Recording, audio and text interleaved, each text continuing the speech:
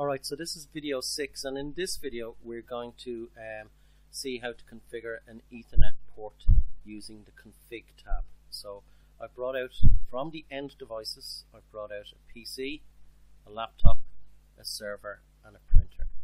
And I'm going to click on the PC, and along the top I'm going to select config, and under global settings it comes up by default. So in here I'm going to put the gateway address. So I've been told a gateway address to use. So in this case I'm going to use 192.168.7.1. Okay, and that's all I need to fill in on this screen. There is another gateway section down here, but it's for IP version 6. And then down lower under interface I see fast Ethernet 0.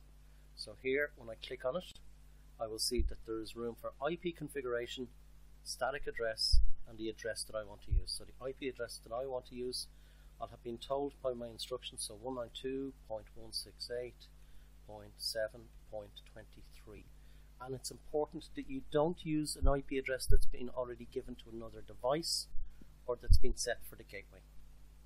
Alright, and when I click in the lower box for Subnet Mask, it automatically fills in the default Subnet Mask for the IP address class that I'm using. So this is a class C address, so it's giving in a subnet mask of 255.255.255.0. So just be careful that the IP address class you've been given matches the subnet mask by default. Otherwise, you'll just need to change it manually. And to save that now, I just go up to the red X in the corner and click Close. And if I hover over that device, I can see that the IP address has been set at 192.168.7.23, gateway address 192.168.7.1.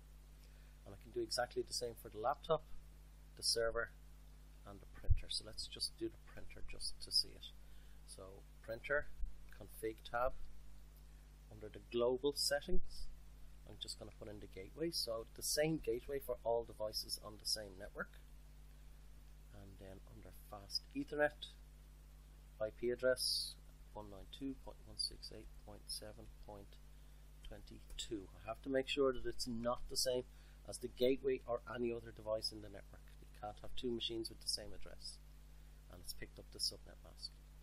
And that's it. In the next video I'll show you how to do it using the desktop tab for PCs and laptops.